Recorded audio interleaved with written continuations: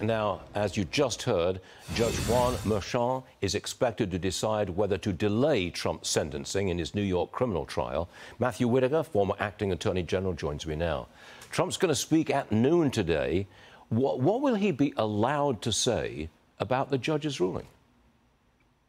Yeah, well, good morning, Stuart. It's hard to know exactly how close to the line the president wants to get, but there's a lot of reasons for him to talk about the election interference that's happening with so many of these cases. And you talk about this sentencing that appears Judge Merchan is hell bent on having that happen in the middle of September, right in less than 60 days before the election. And quite frankly, Stu, also possibly taking the president off the campaign trail if he sentences him to prison.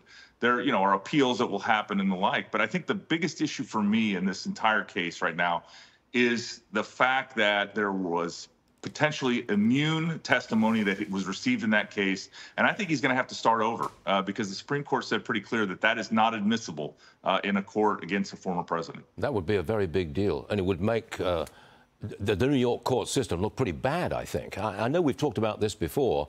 It doesn't seem to me that the New York legal business, if I can call it that, is in good repute and good standing. What do you say?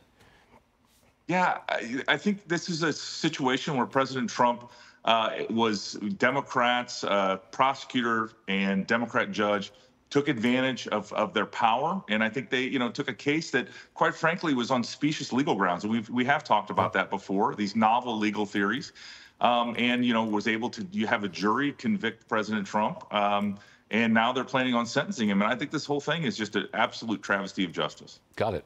Let's change tack. Hunter Biden changed his plea to guilty on all 9 federal tax charges. He faces years in prison and a big fine, too. Why did Hunter suddenly change his plea, and why now? Well, I think they were trying to get out of this case because the testimony that was about to happen, they're just on the going to pick a jury.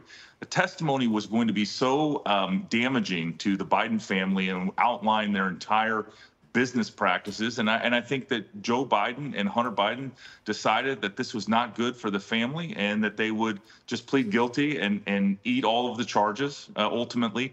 And I think there's no doubt from this posture and the way this was done, just pleading straight up, not even trying to negotiate a plea deal, that Hunter Biden knows he's going to get some sort of clemency from his dad at the end of the day. He thinks he's going to get some kind of clemency, like a pardon? Yeah, a pardon, a commutation, some way that he doesn't serve federal prison. I guess you can mark my word in this, Stu, that Hunter Biden will not see the inside of a jail cell. What's the politics of that? Well, as long as it happens after the election, I think it's just, there will be complaints by especially Republicans and conservatives. But really, at the end of the day, it just will be a footnote in history.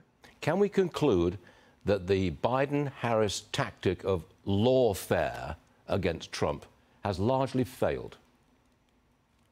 Well, we won't know until actually November 5th, because again, all of these issues are tracking. They're trying to take Hunter Biden off of being talked about for the next 60 days. And they've introduced a concept of Russian election interference and, these charges against Trump. So it's all still swirling around, but, they're being manipulated by the Democrats to affect this election. We'll see if it's effective. What a situation. Matt Whitaker, always a pleasure. Thank you very much for being with us, sir.